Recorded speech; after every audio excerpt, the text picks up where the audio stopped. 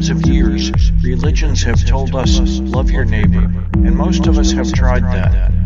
Nevertheless, war, poverty, and other cruelties continue, recently magnified by modern technology.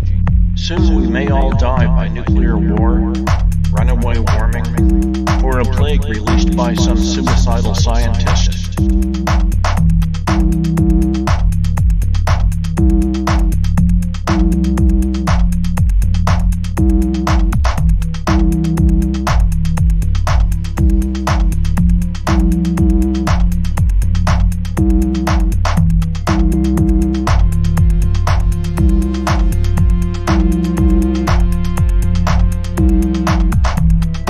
Unkindness all around us is not in our nature.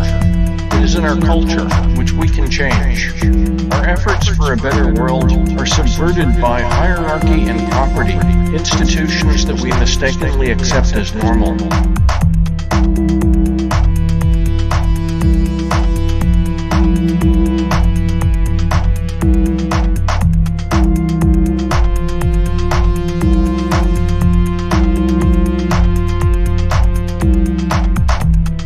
Hierarchy, including so-called representative democracy, concentrates power.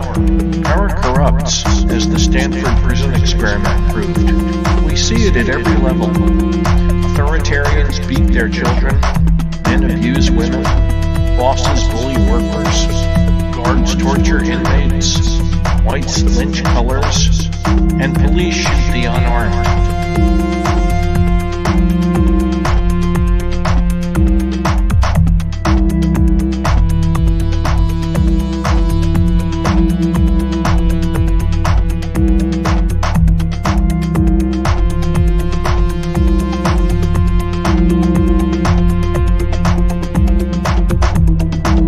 And powerful start wars to make themselves richer and lie to cover it up.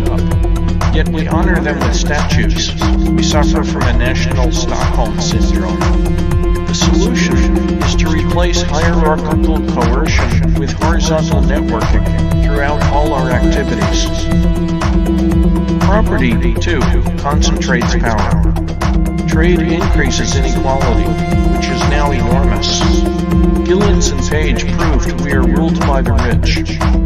Corporations don't pay for externalities, unmeasured side effects of trade, including war, poverty, and the collapse of the ecosystem, which is coming bigger and faster than most people understand.